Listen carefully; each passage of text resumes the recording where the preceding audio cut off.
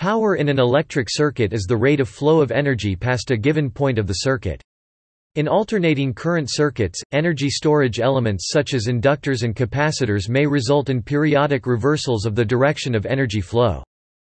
The portion of power that, averaged over a complete cycle of the AC waveform, results in net transfer of energy in one direction is known as active power, more commonly called real power to avoid ambiguity, especially in discussions of loads with non-sinusoidal currents. The portion of power due to stored energy, which returns to the source in each cycle, is known as reactive power.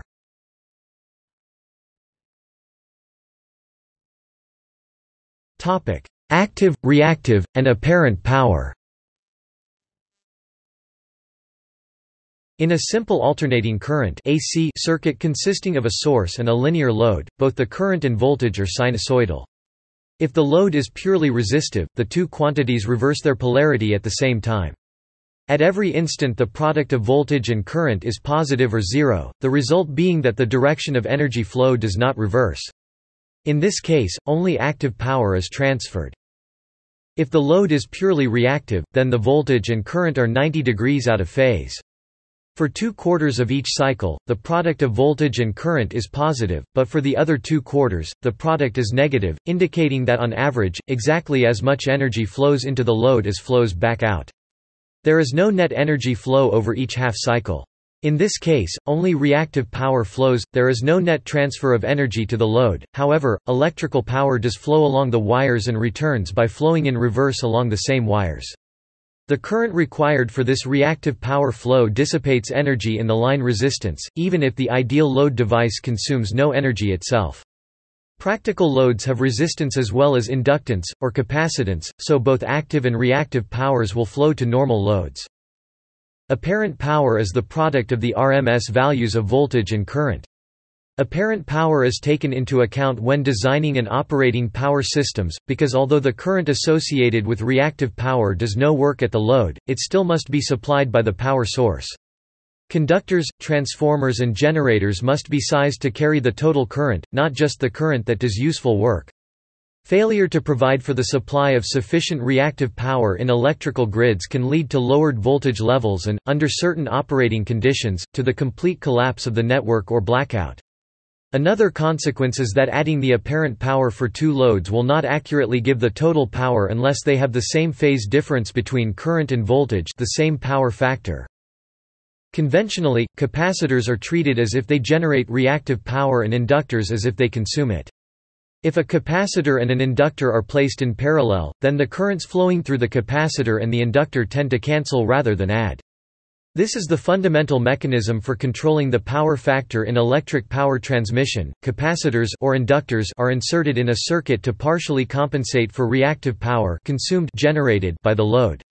Purely capacitive circuits supply reactive power with the current waveform leading the voltage waveform by 90 degrees, while purely inductive circuits absorb reactive power with the current waveform lagging the voltage waveform by 90 degrees. The result of this is that capacitive and inductive circuit elements tend to cancel each other out. Engineers use the following terms to describe energy flow in a system and assign each of them a different unit to differentiate between them. Active power, P, or real power, Watt, W. Reactive power, Q, volt-ampere reactive, var. Complex power, S, volt-ampere, VA. Apparent power, S, the magnitude of complex power S, volt-ampere, VA. Phase of voltage relative to current, phi, the angle of difference in degrees between current and voltage. Phi equals arg V minus arg I. Display style var phi equals arg V arg I. Current lagging voltage quadrant I vector, current leading voltage quadrant IV vector. These are all denoted in the adjacent diagram called a power triangle. In the diagram, P is the active power, Q is the reactive power, in this case positive, S is the complex power and the length of S is the apparent power. Reactive power does not do any work, so it is represented as the imaginary axis of the vector diagram. Active power does do work, so it is the real axis. The unit for power is the watt symbol, W. Apparent power is often expressed in volt-amperes (VA) since it is the product of RMS voltage and RMS current. The unit for reactive power is var, which stands for volt-ampere reactive.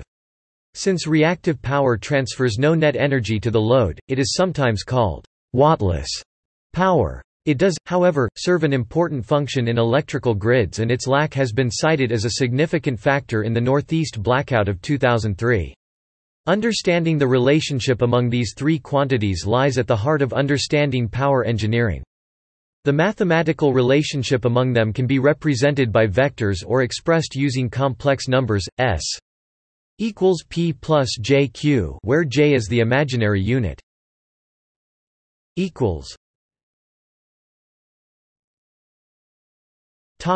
Calculations and equations.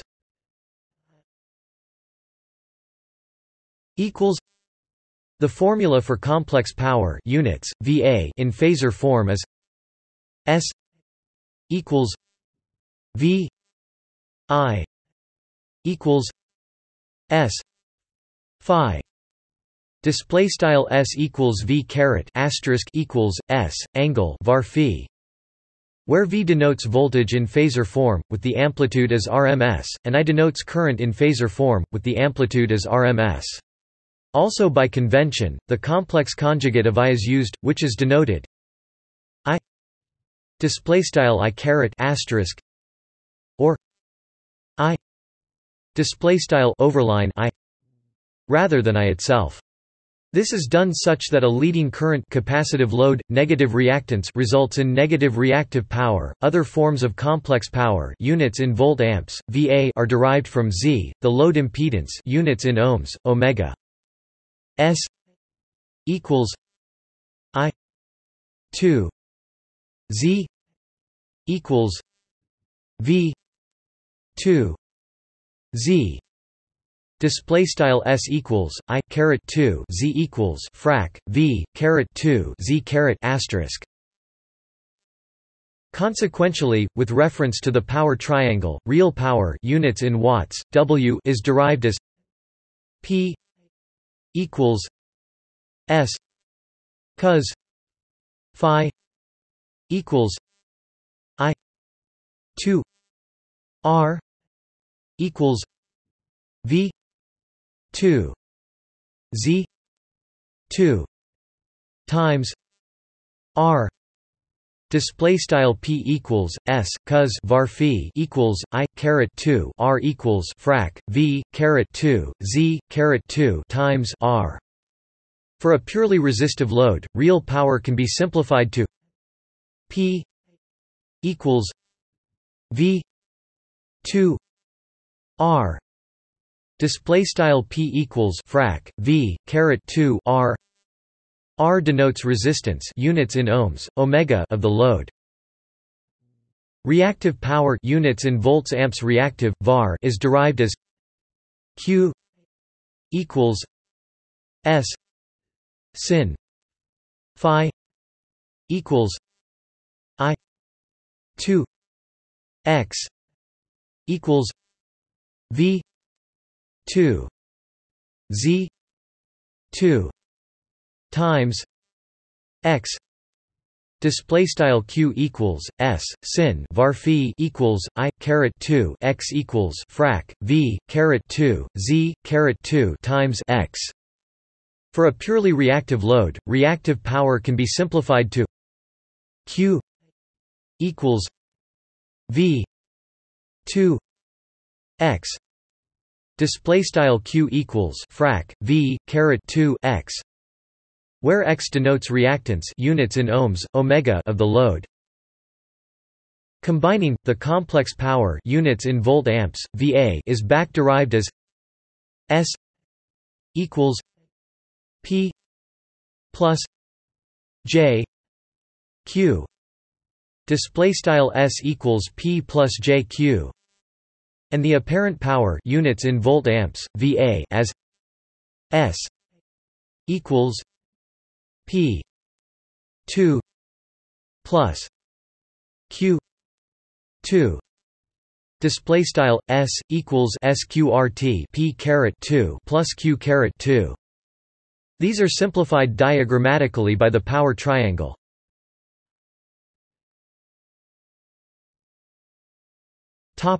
Power factor. The ratio of active power to apparent power in a circuit is called the power factor. For two systems transmitting the same amount of active power, the system with the lower power factor will have higher circulating currents due to energy that returns to the source from energy storage in the load. These higher currents produce higher losses and reduce overall transmission efficiency. A lower power factor circuit will have a higher apparent power and higher losses for the same amount of active power. The power factor is 1.0 when the voltage and current are in phase. It is 0 when the current leads or lags the voltage by 90 degrees. When the voltage and current are 180 degrees out of phase, the power factor is -1, and the load is feeding energy into the source. An example would be a home with solar cells on the roof that feed power into the power grid when the sun is shining. Power factors are usually stated as leading or lagging to show the sign of the phase angle of current with respect to voltage. Voltage is designated as the base to which current angle is compared, meaning that current is thought of as either leading or lagging voltage. Where the waveforms are purely sinusoidal, the power factor is the cosine of the phase angle phi (var phi) between the current and voltage sinusoidal waveforms. Equipment data sheets and nameplates will often abbreviate power factor as cos phi (cos phi). For this reason.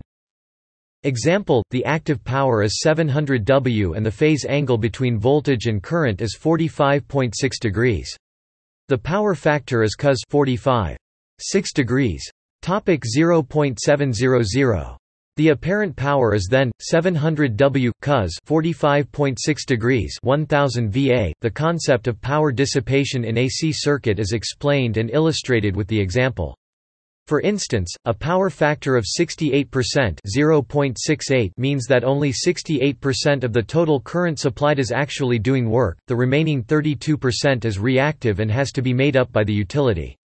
Usually, utilities do not charge consumers for the reactive power losses, as they do no real work for the consumer.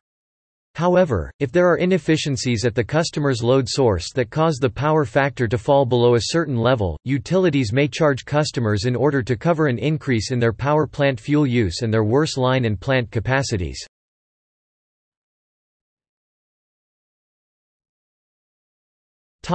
Reactive power. In a direct current circuit, the power flowing to the load is proportional to the product of the current through the load and the potential drop across the load. Energy flows in one direction from the source to the load. In AC power, the voltage and current both vary approximately sinusoidally. When there is inductance or capacitance in the circuit, the voltage and current waveforms do not line up perfectly. The power flow has two components: one component flows from source to load and can perform work at the load, the other portion, known as reactive power, is due to the delay between voltage and current, known as phase angle, and cannot do useful work at the load. It can be thought of as current that is arriving at the wrong time, too late or too early. To distinguish reactive power from active power, it is measured in units of volt-amperes reactive, or var. These units can simplify to watts but are left as var to denote that they represent no actual work output. Energy stored in capacitive or inductive elements of the network gives rise to reactive power flow. Reactive power flow strongly influences the voltage levels across the network. Voltage levels and reactive power flow must be carefully controlled to allow a power system to be operated within acceptable limits. A technique is known as reactive compensation is used to reduce apparent power flow to a load by reducing reactive power supplied from transmission lines and providing it locally.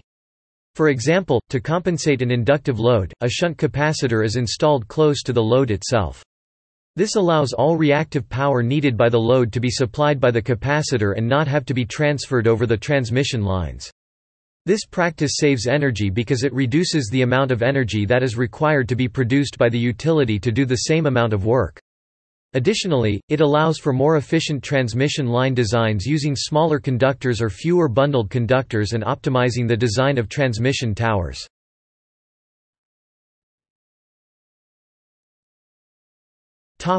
Capacitive versus inductive loads.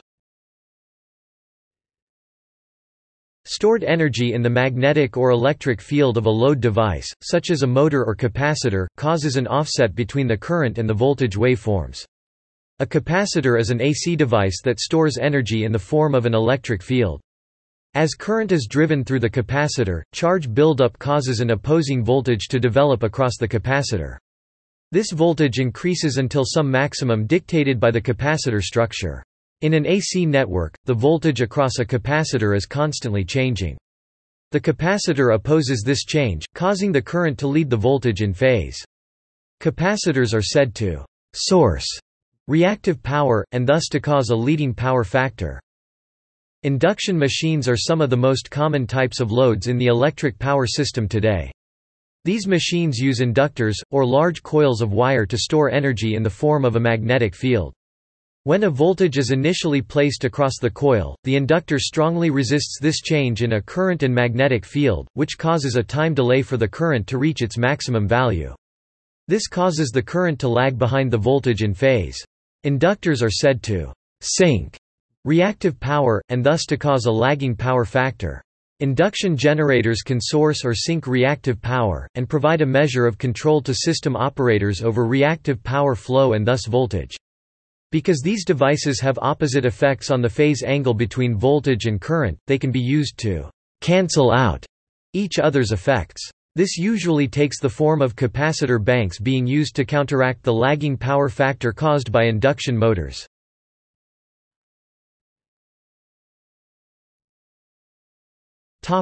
Reactive power control. Transmission-connected generators are generally required to support reactive power flow. For example, on the United Kingdom transmission system, generators are required by the grid code requirements to supply their rated power between the limits of 0.85 power factor lagging and 0.90 power factor leading at the designated terminals. The system operator will perform switching actions to maintain a secure and economical voltage profile while maintaining a reactive power balance equation G E N E R A T O R M V A R S plus S Y S T E M G A I N plus S H U N T C A P A C I T O R S equals M V A R D E M A N D plus R E A C T I V E L O S S E S plus S H U N T R E A C T O R S.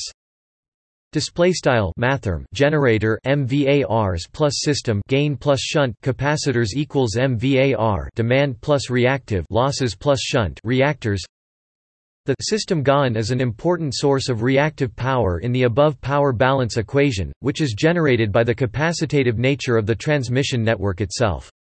By making decisive switching actions in the early morning before the demand increases, the system gain can be maximized early on, helping to secure the system for the whole day. To balance the equation, some pre-fault reactive generator use will be required. Other sources of reactive power that will also be used include shunt capacitors, shunt reactors, static VAR compensators and voltage control circuits.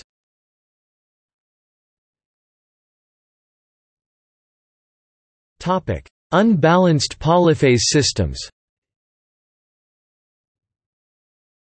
While active power and reactive power are well defined in any system, the definition of apparent power for unbalanced polyphase systems is considered to be one of the most controversial topics in power engineering. Originally, apparent power arose merely as a figure of merit. Major delineations of the concept are attributed to Stanley's phenomena of retardation in the induction coil 1888 and Steinmetz's Theoretical Elements of Engineering 1915. However, with the development of three-phase power distribution, it became clear that the definition of apparent power and the power factor could not be applied to unbalanced polyphase systems. In 1920, a special joint committee of the AIEE and the National Electric Light Association met to resolve the issue. They considered two definitions. S A equals S A plus S B plus S C. Display style S underscore A equals S underscore mathrm A plus S underscore mathrm B plus S underscore mathrm C. P F A equals P A plus P B plus P C S A. Display style mathrm PF underscore A equals P underscore mathrm A plus P underscore mathrm B plus P underscore mathrm C over S underscore A. That is the arithmetic sum of the phase apparent powers, and S V equals P A plus P B plus P C plus J Q A plus Q B plus Q C. Display style S underscore V equals P underscore mathrm A plus P underscore mathrm B plus P underscore mathrm C plus J Q underscore mathrm A plus Q underscore mathrm B plus Q underscore mathrm C. P F V equals P A plus P B plus P C S V. Display style mathrm PF underscore V equals P underscore mathrm A plus P underscore mathrm B plus P underscore mathrm C over S underscore V.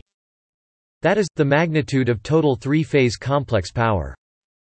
The 1920 committee found no consensus and the topic continued to dominate discussions. In 1930, another committee formed and once again failed to resolve the question. The transcripts of their discussions are the lengthiest and most controversial ever published by the AIEE. Further resolution of this debate did not come until the late 1990s. A new definition based on symmetrical components theory was proposed in 1993 by Alexander Emanuel for unbalanced linear load supplied with asymmetrical sinusoidal voltages. S equals V A 2 plus V B 2 plus V C 2 I A 2 plus I B 2 plus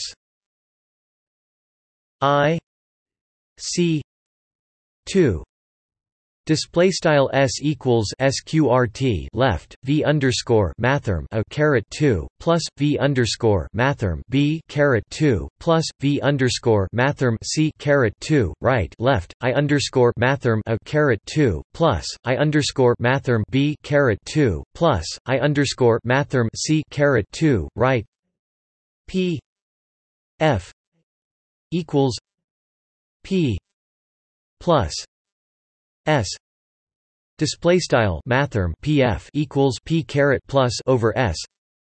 That is the root of squared sums of line voltages multiplied by the root of squared sums of line currents. P plus display style p caret plus denotes the positive sequence power. P plus equals 3 v plus I plus C O S A R G V plus minus A R G I plus display style p caret plus equals 3 v caret plus I caret plus cos arg v caret plus arg I caret plus v plus display style v caret plus denotes the positive sequence voltage phasor, and I plus display style I caret plus denotes the positive sequence current phasor.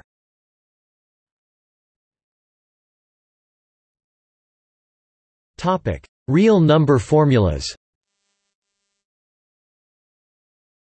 A perfect resistor stores no energy, so current and voltage are in phase.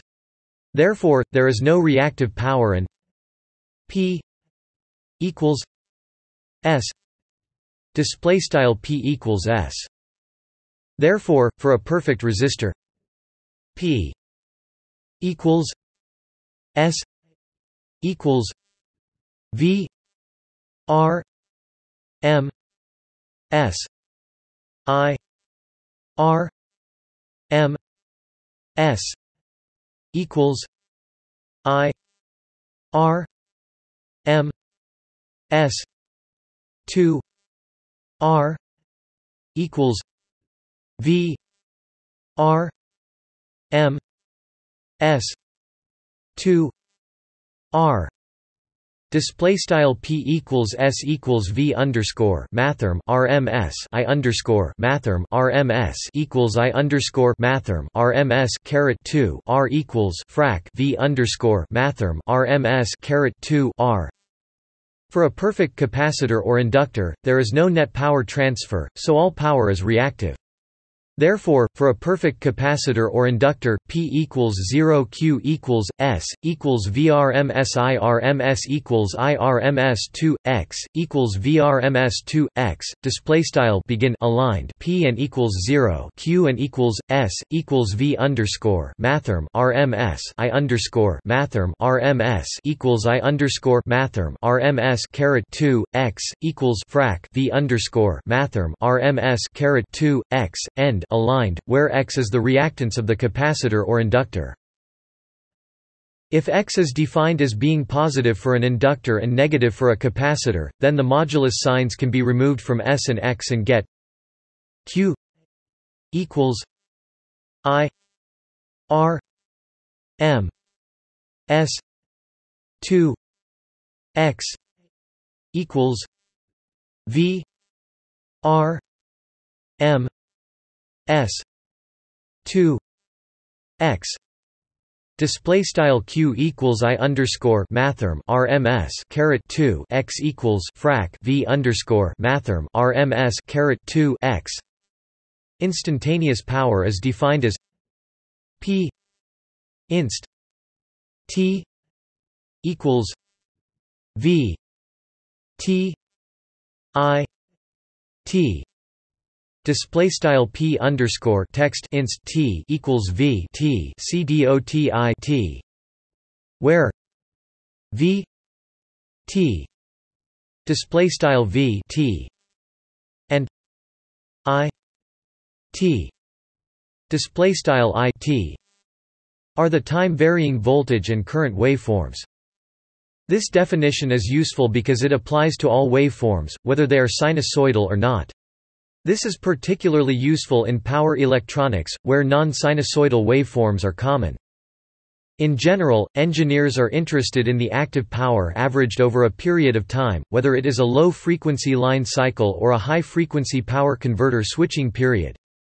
The simplest way to get that result is to take the integral of the instantaneous calculation over the desired period p avg equals 1 t 2 minus t 1 t 1 t 2 v t I t d t display style p underscore text avg equals frac 1 t underscore 2 t underscore 1 int underscore t underscore 1 caret t underscore 2 v t I t operator name dt. This method of calculating the average power gives the active power regardless of harmonic content of the waveform.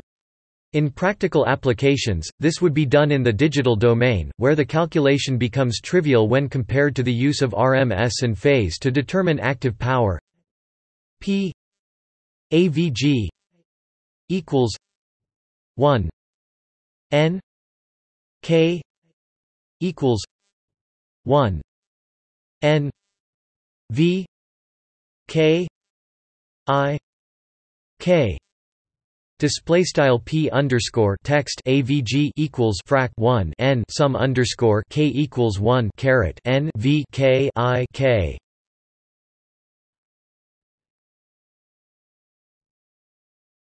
Topic: Multiple frequency systems. Since an RMS value can be calculated for any waveform, apparent power can be calculated from this. For active power, it would at first appear that it would be necessary to calculate many product terms and average all of them. However, looking at one of these product terms in more detail produces a very interesting result.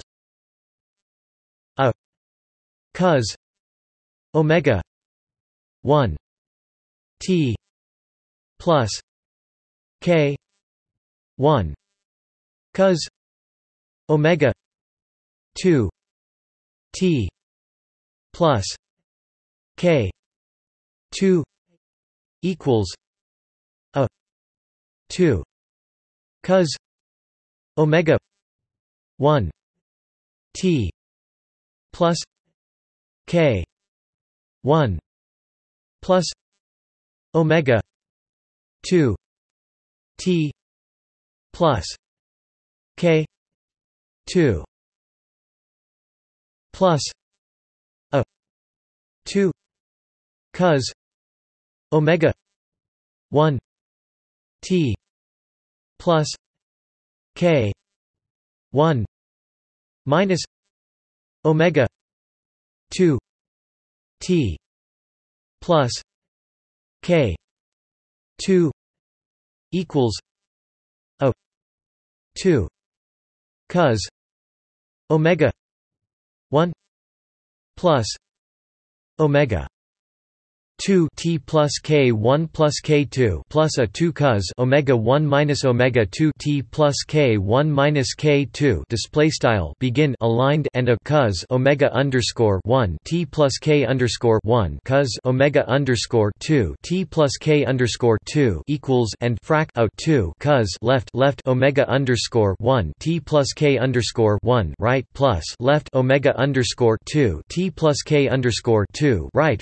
plus frac a 2 cos left omega underscore 1 t plus k underscore 1 right left omega underscore 2 t plus k underscore 2 right equals and frac a 2 cos left omega underscore 1 plus omega underscore 2 right t plus k underscore 1 plus k underscore 2 right plus frac a 2 cos left omega underscore 1 omega underscore 2 right t plus k underscore 1 k underscore 2 right end aligned. However, the time average of a function of the form cos omega t plus k is 0 provided that omega is non-zero.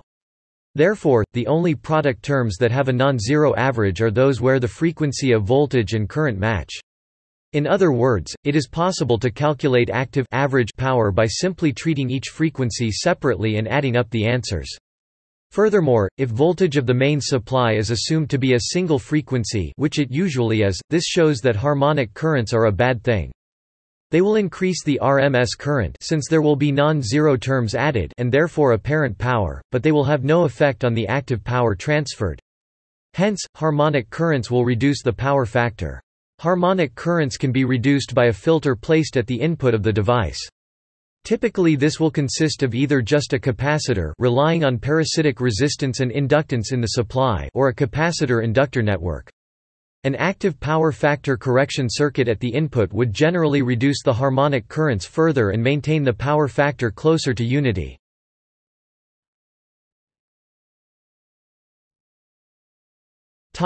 See also: War of currents, electric power transmission, transformer, mains electricity, deformed power.